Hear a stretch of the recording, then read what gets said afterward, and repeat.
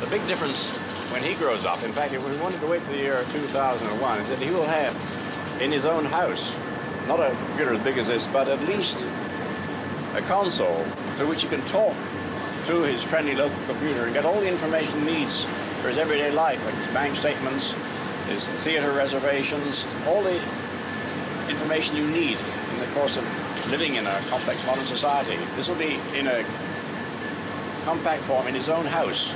He'll have a television screen like these here and a keyboard, and he'll talk to the computer, get information from it, and he'll take it as much for granted as we take the telephone. The personal computer revolution has come in phases.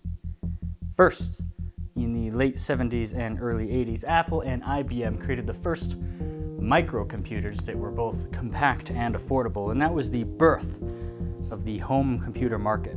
Small personal computers selling from $500 to $5,000 are fast becoming a multi-billion-dollar business. Visionaries talk about personal computers the size of a book on the market by the end of the decade. Second, near the turn of the millennium, handheld PDA devices like the Palm Pilot and Apple Newton were well on their way to becoming the pocket computers of today that are not only powerful but small enough to hold in your hand. This is simply like sitting at an internet terminal, being at my PC, right? I mean, I can almost do anything here because I am wirelessly interconnected to the web, to the net, to everything I want. That's right, everything you need. You carry your network around with you right here. So where are we headed? Well, just as we can look back at the early iterations of these past two phases in contempt, we can also look at the early versions of the third phase to come. In the next 5 to 10 years, bulky products like the Oculus Rift and Microsoft HoloLens will give way to much smaller, more elegant smart glasses, and eventually probably smart contact lenses, which is why I'm tentatively calling this phase eye computers. You may be thinking we already have smart glasses, such as Google Glass, but no products on the market right now quite check all the boxes that are needed for what I'm talking about. I'm talking about full augmented reality smart glasses with spatial tracking hardware and cameras built into them. But what is augmented reality exactly? Well, the best example I would say right now is Pokemon Go. When you go to catch a Pokemon in Pokemon Go, it's rendering the virtual Pokemon on top of the footage coming from your phone's camera. And so the virtual object and real-world objects inhabit what's called a mixed space. And this gives the illusion that that virtual Pokemon is actually sitting in the real world. This is the idea of augmented reality. If you have an iPhone, you have an app called Measure pre-installed. What Measure does is uses augmented reality to, with decent accuracy, measure the distances from point A to point B and can actually do it in all 3 dimensions. And Google just updated Google Maps to have augmented reality walking directions. So here's how it could look like in Google Maps. Let's take a look. You open the camera.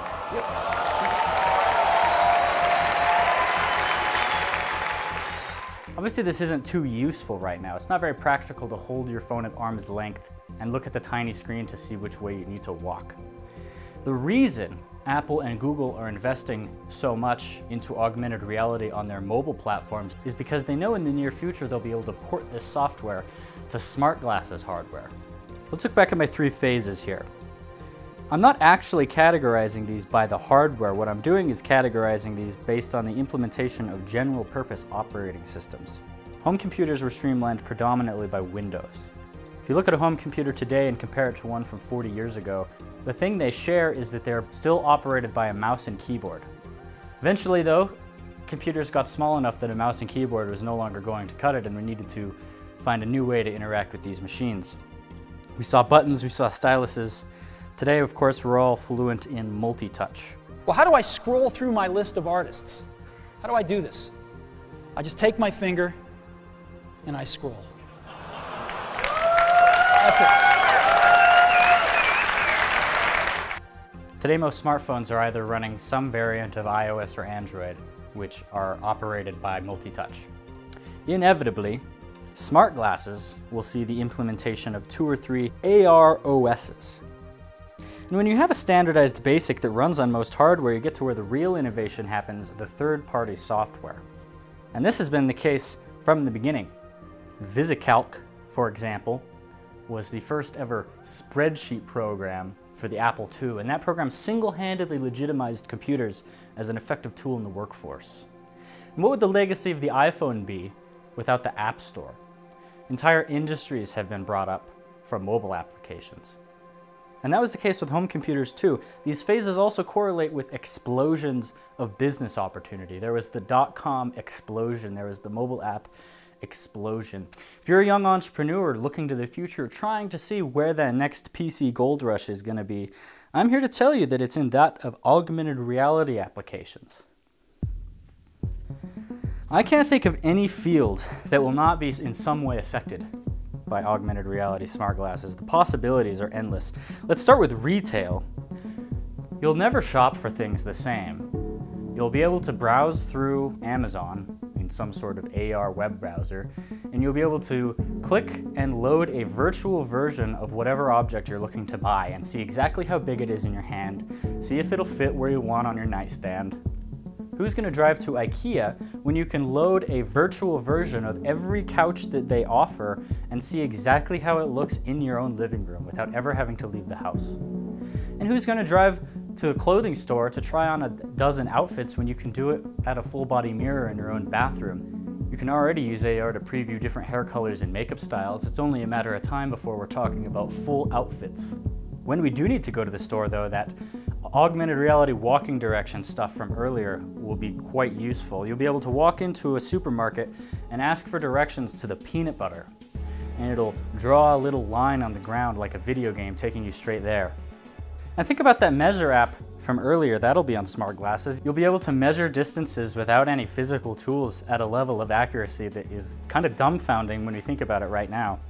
And along those lines, the way we consume information about the world is going to become so much richer. See, home computers brought the internet into our homes. It gave us a window to the gathered knowledge of the human species, and smartphones have put that window in our pockets. Smart glasses are going to put the internet on our faces. And who are the first people that are going to want to buy the internet for your face? College students taking final exams. Imagine a chemistry major literally blinking and seeing the periodic table displayed in front of them. Or a botanist that can look at any plant and see a little label floating over it saying exactly what that plant is. Or an astronomer who can look at the sky in broad daylight and see the star map transposed over it. In the future, you'll be able to walk into a bar where you know nobody, and as soon as the cameras on your glasses see their faces, it will display what their name is right next to them, possibly even their occupation and a bio. It'll get the information from Facebook or Twitter or something. The days of asking for someone's name may be coming to a close. And who's going to learn a new language when you can just get subtitles displayed underneath people speaking? This would also be useful for people that are hard of hearing. Now, do you remember the scene in Star Wars where R2-D2 and Chewbacca are playing sort of a holographic chess game? Well, with augmented reality and mixed spaces specifically, we have essentially achieved holograms. You don't get to the real sci-fi shit until we start talking about shared mixed spaces. It's one thing for me to connect to a mixed space and see the virtual objects transposed on top of real objects. It's another thing entirely for multiple users to connect to the same mixed space and see those same virtual objects no matter where they are in the room. iOS 12 brought shared experiences to ARKit, and there are already some apps on the App Store, like this game from Lego, that is designed to have multiple people connected to that same mixed space playing. And with products like the Microsoft HoloLens, which are using augmented reality in work environments, shared mixed spaces are extremely useful for collaborating on projects. But these are all relatively small mixed spaces. It gets interesting once you start to think about very large mixed spaces. Let's go back to Pokemon Go. Pokemon Go may have started as a mobile app, but you bet the future of this is in that of a full augmented reality experience. The size of the game world in Pokemon Go is identical to the size of the real world. Pokemon Go is really just this kind of quiet digital reality that rests on top of objective reality. In time, you'll wear AR glasses, and not only will you see Pokemon at your feet, you'll be able to look across town and see Pokestops and gyms. So Pokemon Go will have a mixed space that is the size of the whole world. Anybody and everybody playing Pokemon Go connected to that same mixed space will be able to see the same virtual objects in the same places. What if a city like Chicago or Seattle adopts a public mixed space to put public safety notifications? It's a hell of a lot cheaper to do that than it is to keep manufacturing physical signs. And billboards are going to be a thing of the past once advertiser companies realize that there is this unlimited advertising space just waiting to be used. It's really unclear how this will work. Will they be in like channels? Will you connect to like the city channel and then switch over to the Pokemon channel and then switch over to the Facebook channel, stuff like that? Or will they all be shared into one big mess? And it's unclear what these will even be called. I've been calling them mixed spaces. A better name would probably be mixed realities. Some companies are calling these verses. Some companies are calling these metas. It's analogous to the early 90s when people would refer to what eventually became the internet as the information superhighway. If you ain't on the information superhighway, baby, then where is he? In fact, the internet as we know it may end up becoming the greater layers of reality that are transposed by personal computing devices. Now, you may hear that and think this is way farther off than I'm giving it credit for, so I'll close this video by talking about augmented reality hardware that exists right now. Starting, of course, with the Microsoft HoloLens 2 that was demoed a couple weeks ago. Now, HoloLens 2 has the expected upgrades. It has eye tracking, it has hand tracking. But what I found most impressive from their demo is actually how they're approaching holopresence. You may have seen this demonstration from the HoloLens 1 a few years back that showed what is essentially a holographic Skype call between this guy and his daughter several hundreds of miles away. But this demo would have been absurdly expensive to create. Essentially what's happening is you have sensors in the corners of the respective rooms that are tracking the person and generating animation data based on the movement that that person is exhibiting. And then it's reanimating a virtual model of that person for the other user. So some Microsoft employees would have had to meticulously create the 3D model of this guy's daughter and then have her wear the correct outfit at the time of the demonstration. This whole process is going to need to be significantly streamlined if it's ever going to enter the mainstream. And it actually looks like the HoloLens 2 is doing that. Now, supposedly, the HoloLens 2 has software that can generate a 3D model of you based on a single photograph. I have no idea how that's even possible, but if that's actually true, then that's game-changing. The Magic Leap 1 is an AR headset in early development phases. What's interesting about the Magic Leap 1, though, is that it actually does have an AR OS called Luminos, as well as an AR web browser called Helix. Now, because developers are starting to get their hands on this, we actually are seeing some third-party software applications, like this one, which lets you watch NBA games in augmented reality. I've thought about this quite a bit. In the future, you won't watch sports on the TV. Well, you could, but you'll probably be able to load a virtual version of the court or the field and watch holographic versions of the sports players playing their game. And finally, there's the Meta 2, which is a tethered headset, which means it actually needs to be connected to a PC, which is whatever. Meta 2 is the most promising of all of these by far. The biggest issue with augmented reality, and what will probably be the most difficult one to overcome, is that when it's rendering a virtual object over the real world, it's always putting that virtual object in the foreground.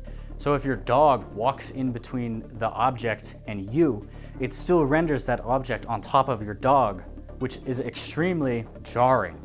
And that's something that will need to be fixed before augmented reality ever becomes mainstream. And the Meta 2 is actually trying to work on this. When you're raising your hand and having to interact with virtual objects, it is actually trying to stop rendering things when your hand is in front of it. It looks like shit, obviously, but the fact that it's even doing this is insane. Finally, of course, no one is going to wear this in public. Someday smart glasses are going to be as common as smartphones are right now, but that will never be the case until they are more or less indistinguishable from regular glasses. The real trick with that, though, is that the computer industry and the fashion industry aren't exactly two inclusive industries with each other. That is, with one major exception. Apple entered the fashion industry with the Apple Watch. And they may be the only company that recognizes the importance of the design of AR smart glasses. Now, the way Apple makes products is not to be the first, but the best. And whether you agree with whether or not they have achieved that, you can't deny that that is how they design things. They wait and see what other companies and what other manufacturers make. They analyze those products, see what their strengths are, see what their weaknesses are, and try to make the best version. And since there are AR smart glasses on the market, it won't be long before Apple introduces their iteration. And as we all know, once Apple does something, the rest of the computer industry follows. And once that happens, which I predict will be in the next 5 years or so, no field or industry is going to be the same. Augmented reality will affect you at some point in the near future. So to borrow one of Steve Jobs' favorite quotes from Walter Gretzky, don't skate to where the puck is, skate to where it is going to be.